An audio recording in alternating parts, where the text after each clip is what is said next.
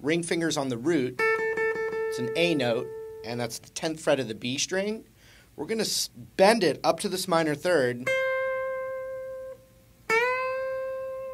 We're going to be doing that a lot and that's the most like human crying sound in music and guitar specifically, is that minor third bend up and down from the root to the minor third of that scale.